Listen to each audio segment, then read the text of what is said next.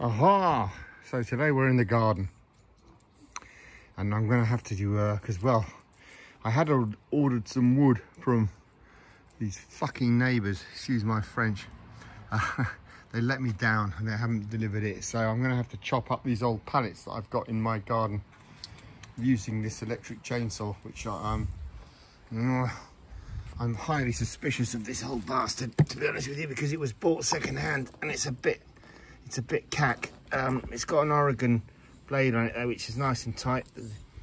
The tension on the chain is good. The kerf on the blade is filed. I've got a saw set I can show you, which is all good in here. That's Jimmy, by the way. He's a little sweetie.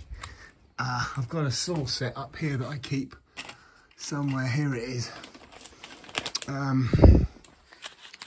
Which is you know, that in there is all the sharpening tools and bits and bobs that you need. I'll show it to you. Why not? Let's do it. Let's have it out. Let's have it out, mate. Have a look at it. It's a decent bit of kit, this, actually. Can't remember where I got it from now, but it's got all the tools that you need to sharpen up a chainsaw. Files and round files. That's to hold the chain whilst you're filing it. That's to adjust the chain setter. So that's a good bit of gear. So anyway, I'm going to plug this old bugger in. I've got to make sure it's topped up with oil first, because the oil is vital, because if there's no oil in there, obviously the chain will lock and it will kick out and might come off the runners and try and kill you.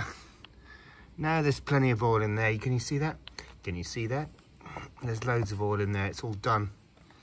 I always keep my tools nice and tight when it comes down to maintenance. But that's your set. That's your upside. So I've got 2,200 watts.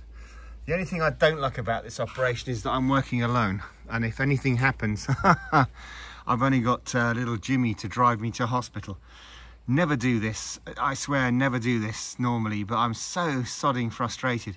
Also, you've got to watch out, because these pallets are packed with sodding nails. Can you see those? These metal bits, that will kick the chain off. So I've got to make sure I cut well away from them.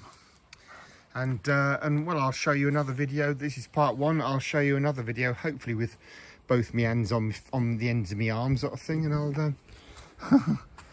I'll I'll do that later. Anyway, blessings. Thanks for watching this old rubbish. All the best to you. That's Jimmy.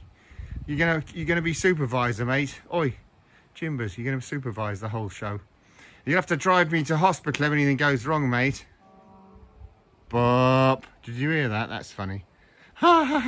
Anyway, there you go. Cheers.